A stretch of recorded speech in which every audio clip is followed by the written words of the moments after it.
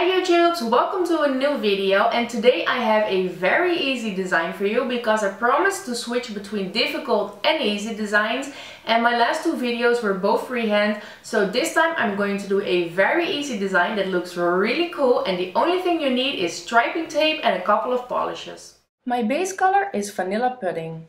Apply it all over your nail and let it dry. It is really important that it's dry before you're going to apply the striping tape. Apply one piece of striping tape like this, and another one a little bit above the first one. Now I'm using mint ice cream. Apply 2 thin layers of mint ice cream so you have full coverage.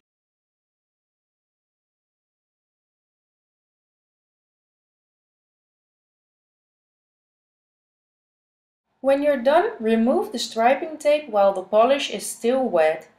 Then it should look like this.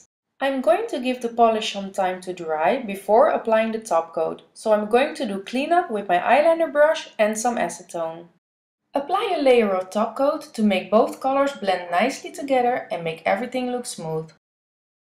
For my other nails I've used cotton candy, Model's Own Peach Sherbet, marshmallow and GB macaron. And this is the result. What do you think? So I hope you enjoyed this tutorial, and if you want me to take a look at your pictures, don't forget to tag me on Twitter or use the hashtag demelza'sworld on Instagram. And there's a new video coming up very soon and it's going to be a giveaway, so stay tuned. Bye bye!